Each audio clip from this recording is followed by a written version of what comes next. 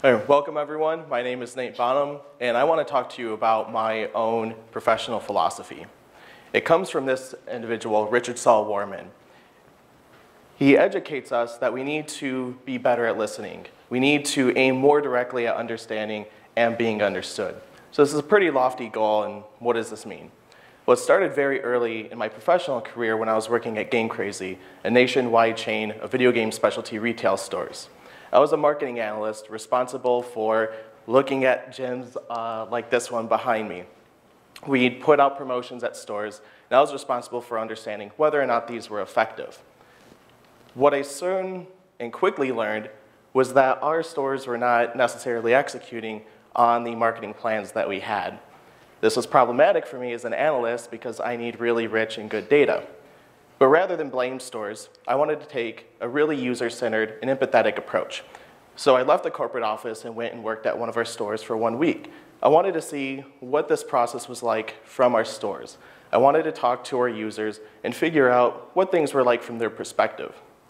So rather than thinking, oh, they're simply not executing on our plans, I instead was able to leverage this information, come back to the corporate office, and engage dialogues. What can we do today to improve the lives of our store managers tomorrow?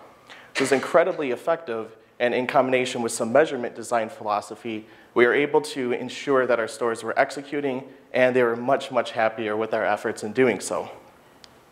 Unfortunately, Game Crazy was part of Hollywood Video, and in the threat of Netflix and Redbox, sadly went out of business, and I had to say goodbye to all these beautiful faces behind me. So where to go next?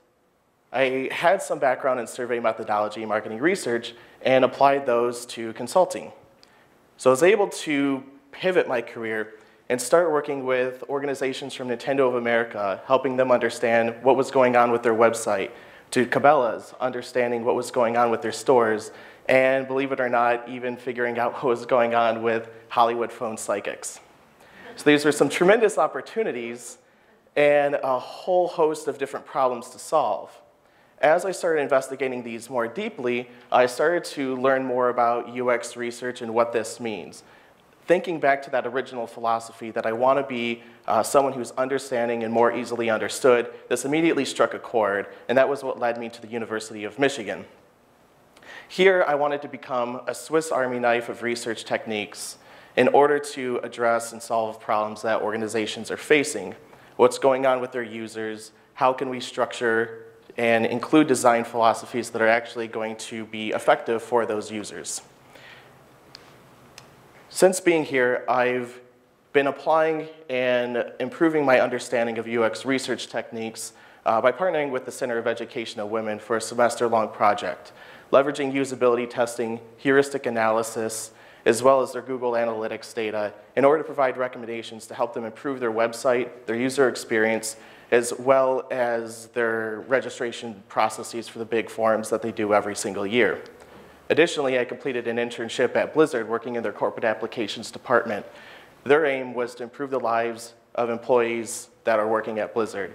So in part of that department, I was engaged in card sorting activities, doing survey analysis, and creating wireframes, leveraging those as research tools so that the corporate applications team could learn how to make tools that would improve the lives of Blizzard employees.